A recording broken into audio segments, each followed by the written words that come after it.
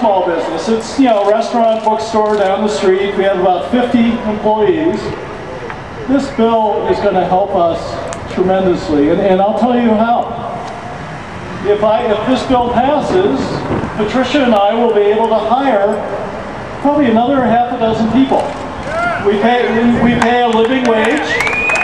We start people at $12 an hour. We have health insurance. We care about our employees. If we could invest in our business and not have to depreciate it over 5 years, we would have pizza delivery. That's what we're going to do. And I'm going to hire 5 or 6 more people to do that. It's a very practical thing for me. And this is going to make a difference. If we all pitch in, bit by bit, the small businesses out there, we have a little bit more money, we have the ability to invest, we'll solve the problem. We'll solve the problem ourselves. We're not talking about government handouts. We're talking about handing more to the government as we increase our business. So thank you for giving me the opportunity to speak today. I think this is a wonderful bill. I really do. Whether it's from the Democrats, Obama, I don't care. It's good for small business. And thank you for being here today to help for business. Last Friday, my former campaign coordinator came by my house. She's in her late 20s. She works on Capitol Hill. She told me about 2 of her best friends from high school, both now college graduates.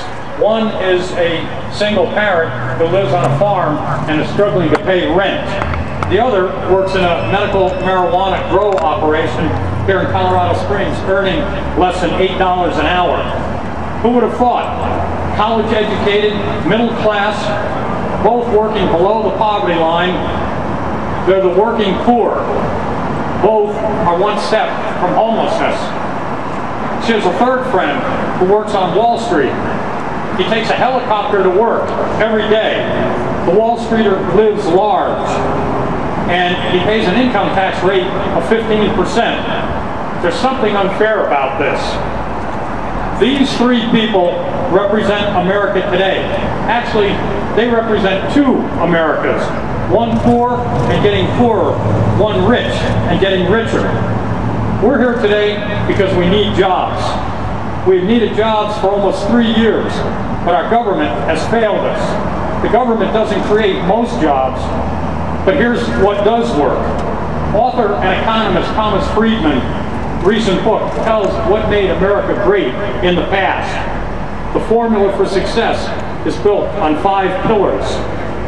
Number 1, educating our people up to and beyond whatever the technology is, whether it's cotton gins or supercomputers. Second, having the best infrastructure, roads, bridges, airports, railways. Third, having the most open immigration policy to attract energetic and talented immigrants who often open their own businesses. 4, having fair rules for investing and capital formation and preventing recklessness and illegality.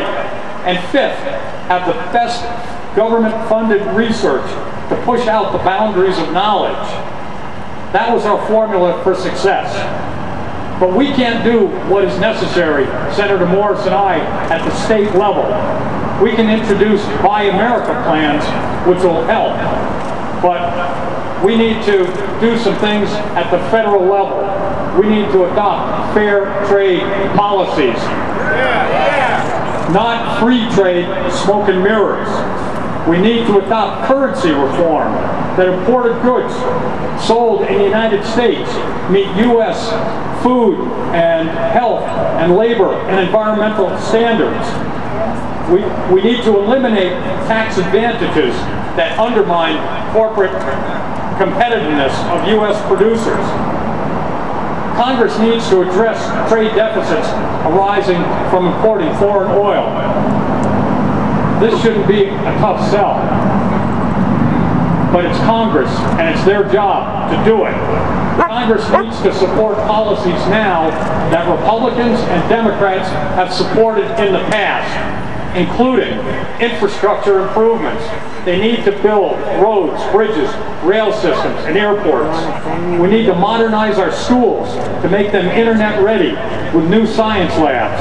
We need payroll tax cuts, as described by Richard Skorman. We need to help small businesses with tax credits.